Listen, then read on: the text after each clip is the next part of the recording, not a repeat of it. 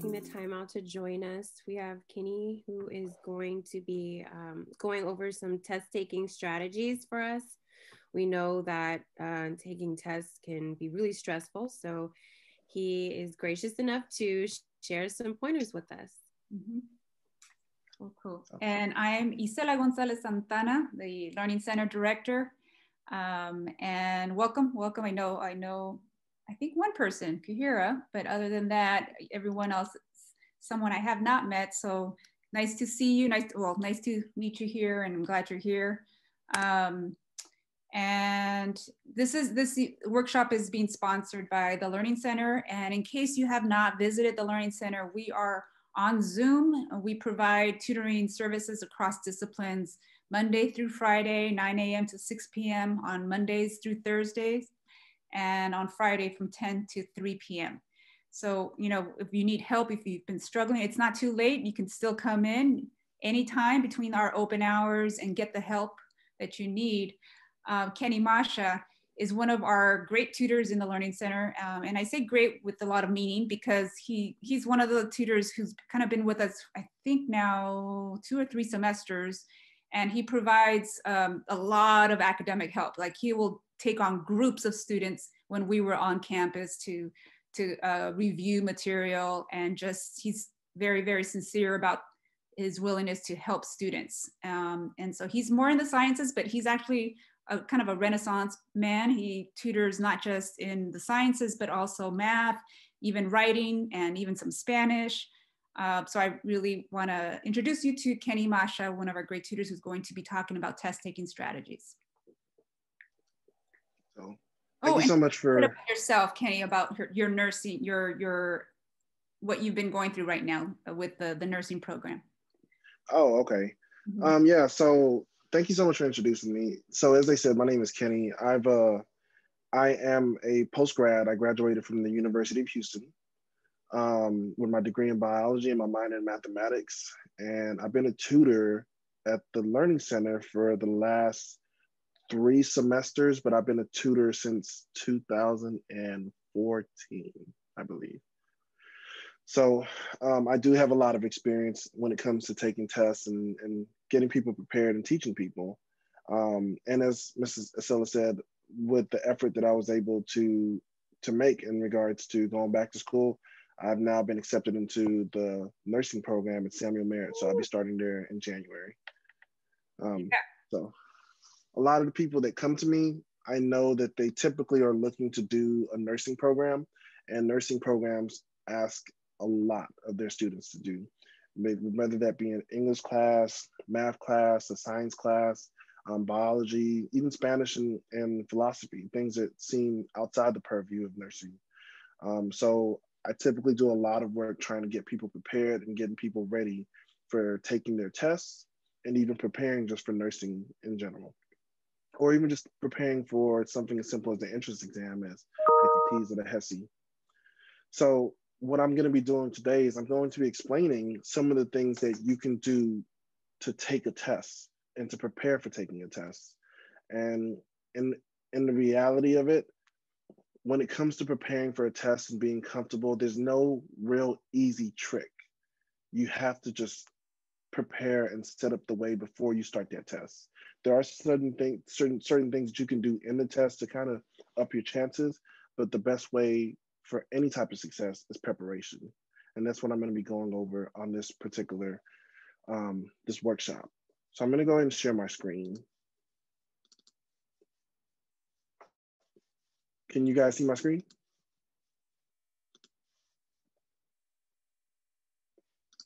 So like I said, what we're going to be doing is we're going to be talking about preparing for a test. And I know a lot of people, the first thing I want to say is a lot of people have difficulty preparing for tests, and they wonder, wow, maybe this teacher's too hard. This teacher doesn't like me. This teacher, she just wants us to fail. She doesn't care. And I think that is one of the common misconceptions that a lot of people have. And I want people to understand that teachers aren't monsters. Teachers, they want you to succeed. They really want you to do their best. These tests that they're designing, they're supposed to help you succeed in the future. They want you to do better than they ever did on the subject, and that's why they're teaching these classes. They're teaching these classes so that they can pass on the knowledge that they've learned and that you won't have to incur the difficulties they had when they were in school, or when they were working towards being the people that they are. They always want you to have it easier. There's never a teacher out there who wants you to have it harder than you. They want you to enjoy their class, to get out and say, wow, I learned something and I can use this later on in the future. Now, the first thing that I find that a lot of people have difficulty in is how they study. And we have to ask, like, sometimes it's not necessarily the class is hard or the material is difficult. It may be the way that a person approaches this material. And the first thing to ask is, I feel like if you have to spend up to 4 or 5 hours a night studying, you may not be studying correctly. You may need to approach it in a different way, and there's different ways for you to study. And that's what I want to do first before we get into actually taking the test and preparing. So the first thing I want to say is, how do we study? And I'm going to choose lecture slides because there's a couple ways that people study. And I apologize, I got this kind of a little bit out of order, but with me, my preference for studying is always with lecture slides. Teachers are great. Some teachers are really good at explaining the materials. Some people like to focus on recordings, but lecture slides, I can always go back to it. I can analyze the lecture slide, and I can always use it towards the material that I'm looking at, or whatever material that I'm given. But first, in order for us to just understand if we need to study with lecture slides, we need to understand the differences between these lectures, the lecture slides versus recordings. Recordings are just, whatever the teacher records to see later on. So for me, with lectures, I don't feel that lectures are for everybody. It doesn't mean that they're not important, but some people don't work well with lectures. Some teachers have a difficult time grasping a student's attention when they teach. Sometimes you might be in class and everything's just flying over your head, or a teacher has a difficult time explaining words or breaking it down for people to understand. And then in some cases, students have difficult times focusing on the lectures. You may have a learning disability. You may be somebody who just is starting college, and you're in a class where there's a lot of verbiage that they've used beforehand, and you're like, whoa, I've never seen this. What is this? How, you can't stop the teacher, and it makes it hard for you to stop it. You feel embarrassed or whatnot. So it's not for everyone. However, you have to understand that there are pros of lectures, because teachers, as I said, they're not monsters. Some teachers are very good about letting you know what questions will be on that test. If you look here on this slide, I put here some questions that I pulled off the internet, and they very specifically said, in the lecture, we discussed the way, the US had answered the questions of who protects African Americans, civil rights, and so forth. They chose something very specifically that they took out of their lecture. That's sometimes on the test, you'll find stuff that they only spoke about in the lecture. And truth of the matter is, teachers aren't gonna do that to you a lot. Maybe about 1% of the time, or 1% of the test is something that the teacher said over the lecture, but a lot of it is based off of the information that they taught in class, and a lot of the information they taught in class can be found on the lecture slides as well. And the other thing is, teachers do tend to go over a vast amount of information that may be useless to you when you're studying for a test, and it's difficult for people to understand it. But it is still good for you to know that, because later on, you never know when you're going to need that information. So outside of it just being for that specific test, it may be for something in the future that would be useful. Now, we're going to go on to what I find my favorite, and we're going to talk about the pros of lecture slides. Now, I love lecture slides because they're straight to the point, they're concise. Everything that a teacher said in about 15 minutes can be said in about 3 to 4 lines. It kind of helps cut straight to the point. And the good thing about lecture slides that I love that teachers do, they're really good about putting key testing points on their lecture slides. So things that you should really be focusing on. So you'll see it with stuff with asterisks. You see it in bolded letters. You'll see it with bullet points and so forth. They'll even put it in just like a singular slide by itself and just state something. They're really good about it. And then the good thing about lecture slides that I like is it's easier for me to visualize and understand the material that's being portrayed on the lecture slides. Lecture slides, I can always access it on my own time. I can look through it. Teachers are really good about taking pictures and trying their best to give you something that you can see and comprehend and understand, and just stating it in words. Um, and then when you read lecture slides, they do help students improve their ability to understand the written material. So I'd probably say about 95% of the time, lecture slides can replace reading the textbook. Now, the reason why I say it can replace reading the textbook, information from the textbook already, and they put that onto the lecture slides. So, and then it's a lot easier to tell what is necessary and unnecessary information for a test as opposed to actually going to a lecture.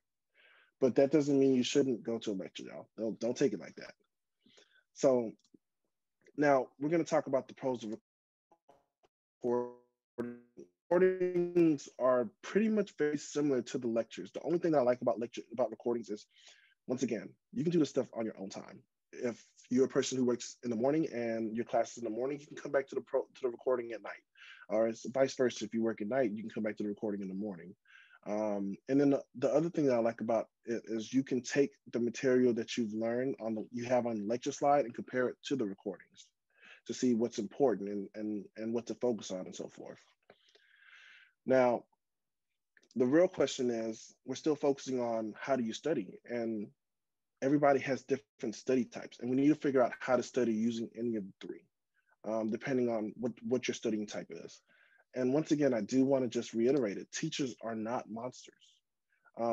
Teachers are really good about helping their students. And one of the greatest tools that I found that a lot of teachers use is they create something called an exam study guide, right? So these teachers have this exam study guide, and they will outline exactly what to expect on that test. They do this because they know that studying can be a lot. There's a lot of material to go over, and they want you to succeed. So they'll say, hey, I'm probably going to be testing on this. There's a good chance of testing on this, and so forth. And you'll see that on an exam study guide.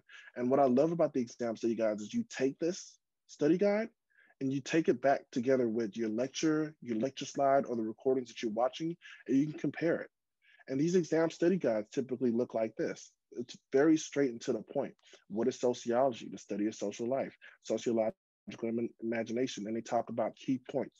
And some teachers are on the money. They'll tell you if you study exactly the study guide, that's all you need to take the test. Now, the other thing is you're comparing your study material with your exam outline. Now, during a lecture, it does help you to know where to really focus your attention. So one of the things that I used to do when I was a student is I take that in and I go to school and I go to class and I sit down, and every time the teacher starts to speak on that very specific thing, that's why I focused on taking notes. It's very helpful to have that exam outline with you when you're studying, when you're in lecture, when you're reading your lecture slides, or even if you're just looking at the recording. Now, one of the things that I've saw that a lot of people have difficulty with is they have a difficult time trying to figure out verbiage in certain words. And I have a really, really nice technique that I do for this. And the truth of the matter is, a lot of times getting past these difficult words and subjects, you're going to have to do a lot of repetition. So if you have some material that you're studying and you don't use a lot of words, and I think one of the science-based classes are typically the thing that has those words. It's so difficult to get through. Ribosomes, DNA, mRNA, tRNA, protein, cytoplasm, and so forth. There's so many different verbiages and terms that they use that it's hard for people to understand. And what I like to do is, when I had a very difficult time first trying to get through my biology degree, when I first studied, what I would do is I'd write down definitions of words that I knew I was going to be using, that I had difficulty understanding. And then what I do is every time I wrote my notes and I had to use that word, I wrote in that definition.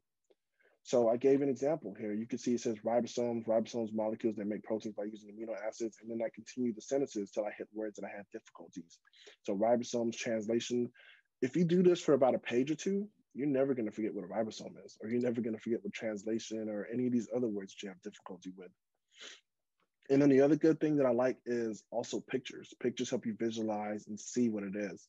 and help you really focus on trying to get past that word. Oh, ribosomes were those little red things that we saw, or the little blue things that the mRNA passes through. So that is just some of the things that I wanted to bring up in terms of trying to just getting yourself prepared for the test. Now, that's just using the material that the teachers are giving you, the lectures, the outlines, the recordings, and so forth. But sometimes that's not enough for a student to be successful. And in order for them to be successful, you always have to go up and above. So one of the best ways to go up and above is to find these outside tools that you use to study. And one of the most underused tools, but one of the most, like, it's probably one of the best tools I've ever seen since it came out, YouTube. YouTube has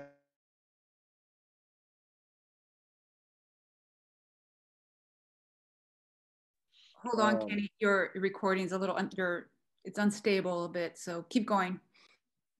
Oh, I'm sorry.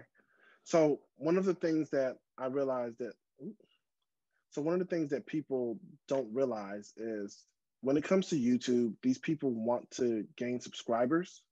And the only way that they gain subscribers, because subscribers equals money for them. And the way that they gain subscribers is they have more people who come to their lectures or whatever they're doing. And the only reason people would come is if they do a great job of explaining or clarifying a subject that they've had a difficult time with. So you'll always find hundreds, thousands of people online who will literally explain, show you tricks, step-by-step techniques for problem solving or solving that very specific thing that you're trying to understand, or give you examples that relate to you, like, oh, it makes a lot more sense. YouTube's a really helpful tool. And then my second favorite tool out of all of these is Quizlet. So with Quizlet, the good thing is you can find a lot of questions on that particular subject that you are working on. There's millions of Quizlets out there, and you can always find something on anatomy, physiology, art, whatever, or whatever specific subjects you're looking for. And if you're really good, you can even find subjects that people have created with the same exact teacher that you have. So it'll be very, very course specific to what you're doing. I know I created a couple Quizlets myself for one of my anatomy classes, and then like I Googled her name and I typed in Quizlet. I found maybe 20 or 30 other people who had very similar Quizlet or something different that I used to study. It was the same material, but slightly different. And I was able to use to quiz myself and test myself on it. And the great thing is you can make up your own questions to practice and study on. So if you have that outline and you know exactly what you're going to be studying and going to be working on, you make up Quizlets, you can go back and forth and do that on a daily basis. And you can learn material really quickly. The other tip that I like to have is old exams. Now, old exams, it's the thing about old exams that I love is it's hard for somebody to explain something in 2-3 different ways. If I was to ask you to explain how to make ice, you can tell me, oh, you fill up something with water, you put it in a freezer, and it freezes, right? And then if I ask you to explain it in a different way, it's kind of hard. Oh, well, I guess you can take a cup and you can put water halfway up and you put it in a refrigerator or freezer at -10 degrees Celsius. No matter how you repeat it over and over again, it's the same concept, just explained in different ways. And that's the good thing I like about old exams. A lot of times teachers have a lot of difficult times making up new exams. So they'll either change a few things about the old exams or revamp it just a little bit. Now, old exams aren't always available, but it can be found. And a lot of, like, you can usually typically Google a teacher's name and exam one, microbiology or whatever and so forth, and you can find these old exams. And even if it's not the same exam that you're going to be tested on, if it's similar, you can still use it to practice, and it helps you expect what kind of questions your teacher's going to be asking when you do take your test. And this particular exam that I posted here, when I was taking my organic chemistry class at the University of Houston, this is what we did. We searched up my teacher's old exams, and we found this, and they were very similar. One of them's asking for you to name something, and the other one's asking you for you to name something. They're slightly different, but you know exactly what to expect when you're going to be taking the test. It's a great test taking preparation tool. But the one thing that a lot of people don't utilize enough, and I feel like they should do, is talking to ex-students who actually took this class. So people who were previously in the class have the best idea of how a teacher teaches, what to expect, what to focus on, and do, and so forth. They're great resources for knowing how to study for a teacher's tests. And a lot of times, teachers will give back their materials, or they may have some stuff that you didn't know that you needed, that they can provide to you and that you can use to study with, or you can use to prepare for your test. And then one of my biggest things that I think that a lot of people should do, and it is underutilized, is teaching somebody. I feel like one of the reasons why I do so great, I do so well at tutoring is because I did a lot of teaching. When I first started tutoring people and teaching people, how to learn and how this and that, I had the hardest time explaining to them they were trying to learn. However, over time, I realized, well, that must mean I might not know that concept as well as I thought. If I'm trying to explain something to you and you're not understanding it, then I don't have a great enough grasp on it that I can explain it to you. So I need to go back and I need to look at what I'm doing and see if I can come back to you to explain it to you. And if you're somebody who's never taken this course, but I can explain it to you in a couple sentences and it makes perfect sense, then that means that I understand the concept. And that's why I think teaching is such a great tool. I still continue to do it to this day, working in the Learning Center. So if anybody wants to take a swing at it, I highly recommend you talk to Mr. Sella about possibly tutoring. But it really does help you. It really does open the way that you think and thinking critically, because even if you take a class and you've done the same thing over and over and over again, you may meet somebody who has a slightly different teacher and who approaches a question slightly differently. And you understand the concept. Kenny, so you have a student here has a couple comments in the chat box. And I wasn't sure if you wanted to just wait till the end and they're not questions, they're more like statements. Yeah. Okay, so Yaneli Madrid says there is visual, auditory, and hands-on study techniques that help students. And then she also says, yes, it is also important that the school create a strong sense of community for older alumni to come back and help students. Okay. Yeah. I'm sorry. So I apologize. I'm trying to get my chat. It's okay. No worry. Don't worry about it, Kenny. You're doing great. So, but no, I think she's 100% right on what she said. Mm-hmm. There's a huge community and it's underutilized by a lot of people. A lot of people come into college and the first thing that they do when they come into college is, I have to do this all by myself. I need to stay at home. I need to study. And that's not true. There's a lot of different resources that people should use. And I feel like teaching is one of those huge resources. The ex-students is one of those resources, the old exams, YouTube, Quizlet. But one of the best resources that to this day, I 100% promote is study groups. I feel like a lot of people like to go about it by themselves, but the thing about study groups is they're amazing. You meet people from different cultures, different ethnicities, and not only that, there's always someone in that group that has useful material for everyone. They may have their own notes. They may have notes that they found somebody. They may have known some students from previously who gave them material, who was able to help them. And then the other thing that I think a lot of people forget is two heads are better than one. When you approach a problem and you can't think of any way to get past that problem, you're stuck and you're trying to figure out how to do it. And then somebody comes around and says, oh, well, you didn't look at it in this way. And you're just like, wow, I didn't think about that. And if two heads are better than one, then 4, 5, 6 heads. It's study groups are amazing tools that a lot of people should use. And the one thing that I really love about study groups, because I'm a huge procrastinator, and study groups, what they do is they make you stick to a schedule. Hey, we're having a meeting next week, Tuesday, 7 p.m. We're going to be studying for 2 hours. Instead of me waiting till the very last day to study, now I feel like I have to go to the study group. And when I go, I learn so much in that 2 hours and I have to spend less time the day before studying for the exam. And the more and more you do that, the more and more prepared you're going to be for a test. And like I said, study groups, you always find different perspectives when you do meet up with your group.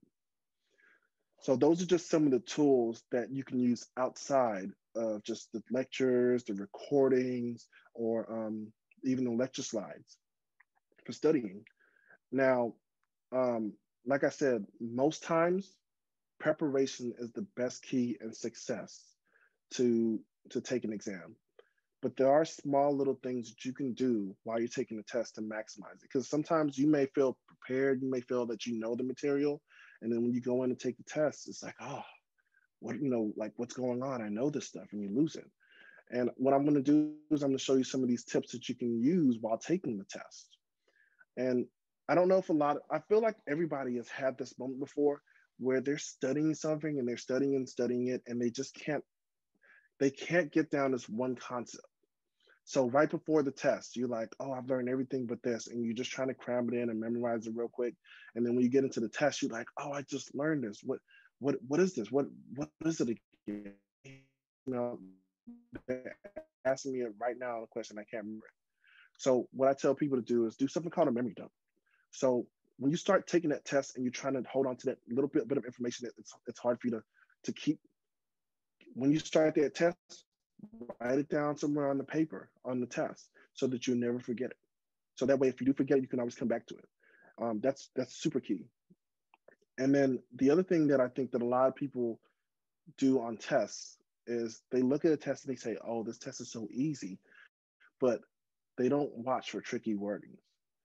And here I have like an example of a riddle I've seen on Facebook a lot. I don't know if you guys have ever seen this.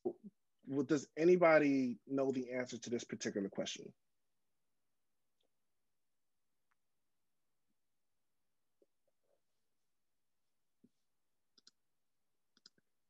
I don't know if anybody wants to give it a chance. Somebody said 0. Somebody said 2. Somebody said. Somebody said 0s. Yeah. Somebody said 2. What the thing is, I'd like people to analyze it. So you have to look for what they're asking for. They're asking for how many legs are on the floor. And then, like, when you're taking a test, you should look at what they're asking for, but you should also look at what they feel is irrelevant, right? They're telling you what's above the bed. I mean, what's on the floor. So there's 3 chickens flying above the bed. Do we really need that? No, we don't need those chickens. They're gone, right? And then also, it's telling you that on the bed, there's 2 dogs, 4 cats, giraffe, 5 cows, and a duck. So are any of their legs on the floor? No, right? And then, is there anything missing in this question? Somebody said 4. You're getting closer. Is there anything else missing in this question that we're missing? I feel, Chris, I think I know where you're getting 4 from, because you're saying from the bed, right? Yeah, it has 4, right? So do you know what the answer is?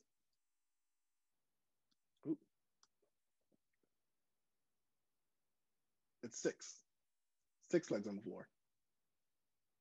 So the reason why it's 6, once again, they asked, you walk into a room. You completely forgot about that.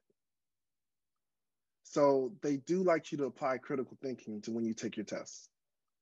So you're forgetting yourself, you're forgetting the bed, you're just so focused. They may give you a bunch of irrelevant information, the dogs, the cats, the giraffe, the cows, the duck, the chickens, and so forth. Yeah, yeah, I get it, yeah. Assuming the bed is not directly on the floor, but in this particular case, they do, and there's what's the word? Yeah, sometimes it's not fair, but they're trying to make the assumption of like what most beds would be like. So with that being said, here's another one. This one, if you've ever taken a tease, this is a question that is on the tease.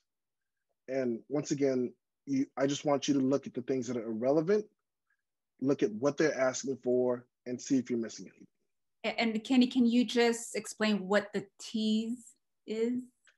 Oh, I'm sorry. So the tease is one of the exams, the entrance exams needed to get into nursing school. There are 2 different entrance exams. There's the HESI and the TEAS. I don't know what the abbreviations stand for, but typically a lot of people have a lot of difficulty on the TEAS and the HESI because it's basic math, science, English, and reading. But a lot of the questions on the TEAS are designed to trick you up.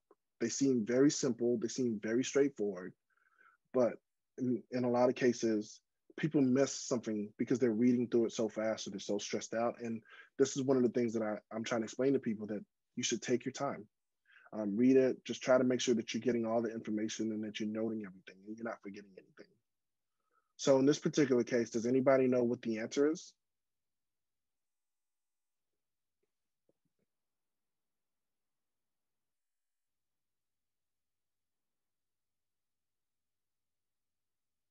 I'll give it about 30 seconds.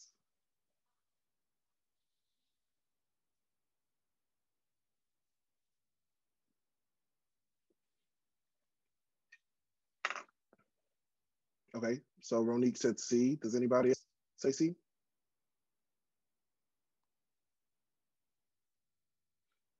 Okay, so Ronique, you are correct. He did leave his work. That is exactly what happened. He left his work before coming in, and like I said, they gave up a lot of irrelevant information to trick people. And a lot of some teachers will do that. Like I said, they just want you to think a little bit more critically. But once again, they don't want you to fail. They do want you to do well. So another thing that a lot of people should do when they're taking a test is try to use the process of elimination for questions that are difficult.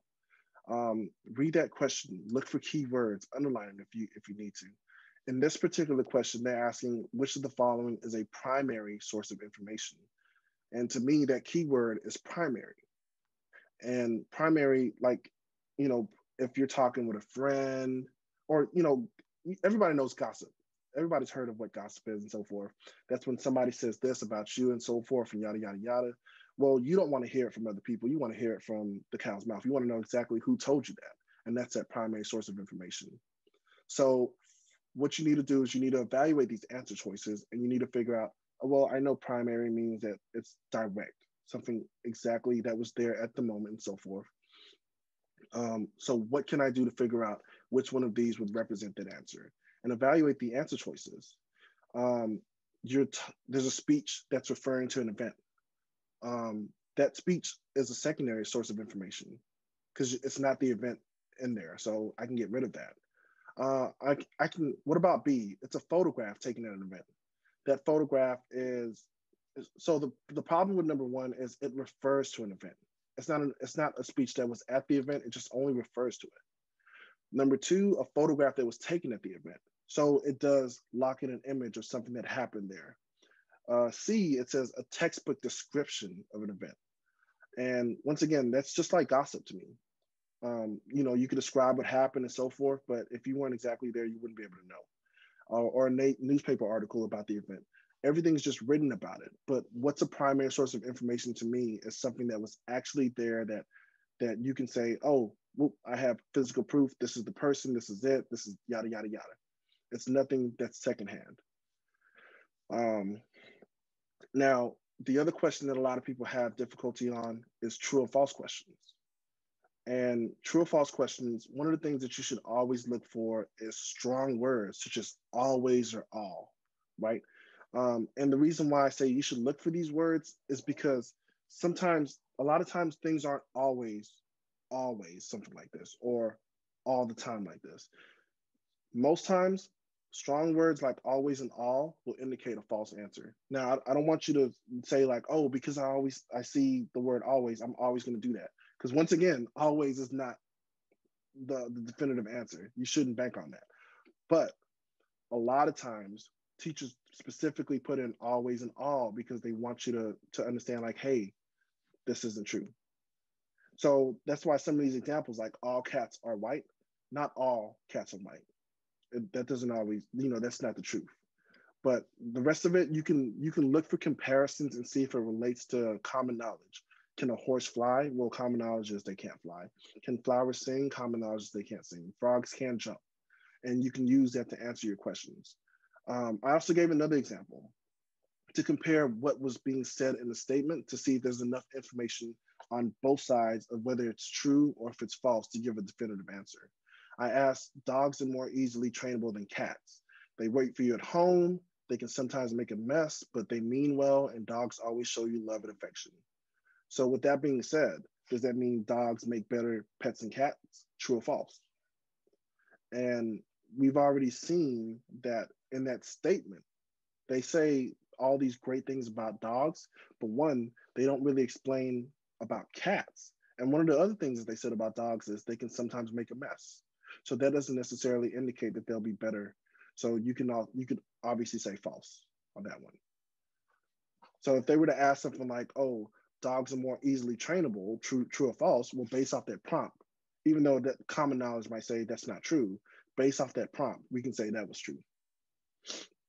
That's why you always want to compare the information between true and false, seeing if you have enough information to go off of the true answers, and if you have enough information to go off of the false one to see if you can get a definitive answer for that. And then the one that most people have the toughest time with, which I 100% understand why, is essay questions. Essay questions are difficult. The only way to do well on essay questions, you have to practice before you take that test multiple times. Teachers are really good about what they want on that essay. They want you to answer very specific points.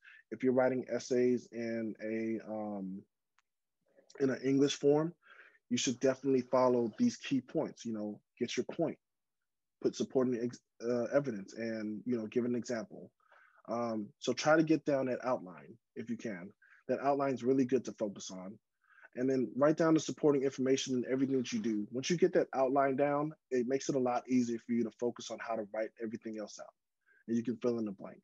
But essay questions are tough, and you're going to just have to practice on it over and over and over again. It's one of the few ways that you can do it. And lastly, when it comes to taking your test, make sure you have enough time to prepare and study. I know that everybody's different. Everybody's different when it comes to taking the test. Some people can study for a day. Some people it takes them 2 weeks. Some people it takes them a month. Just make sure you have enough time to study. And then don't get bogged down saying, "I can't understand the material, I can't study it." Take a break, come back to it later, because you come back with a fresh mind, you might be able to approach it a lot better. And then don't forget to breathe, relax, get some exercise, don't stress yourself out, and use all the free resources that you have at your fingertip, and especially at school, as there are lots and lots of tutors who are there to help you. And that's it. Does anybody have any questions? Feel free to unmute yourself. There's only, we're not a big crowd here, so just feel free to ask any questions or make any comments at this time. Thank you, Kenny. That was great. Not a problem. Or maybe any other methods people do while they prepare for a test or while they're taking a test. I'll mention that what I'll do for a test is I'll answer the questions that I know the answer to, and then come back to the ones that are a little more trickier. Just to make sure that I'm using my time correctly. No, I 100% agree. Sometimes people can get stuck on the question for over 15 minutes trying to figure it out, and they've lost maybe a quarter of their time doing that. So definitely, I 100% agree. When you're taking a test, if there's a question that's difficult for you, go on to the next one, keep going, and come back to it at the end. So, but that's great. That's a very great tool. Does anybody else have any tools that they would like to bring in? Anything that I didn't mention as well?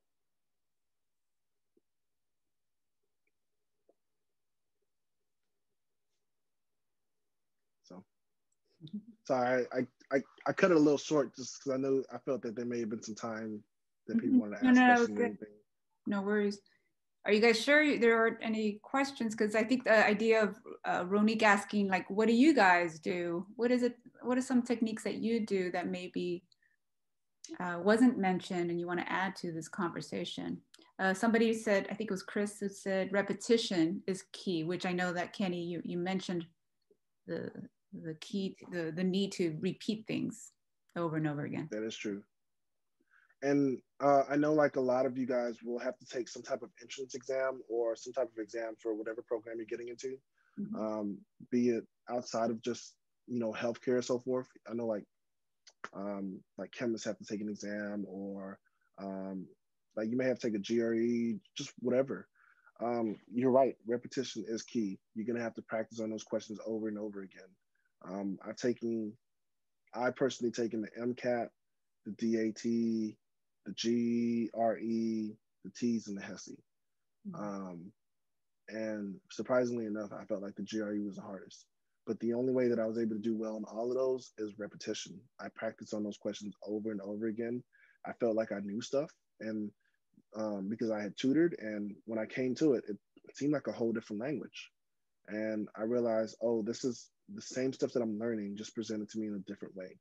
And the only way that I was able to get good enough to do well on it is I had to practice on it over and over again through repetition. So I'm a little curious to know, like, I know Kahira is going into the sciences, actually into nursing. What about the rest of you? What areas are you guys working toward?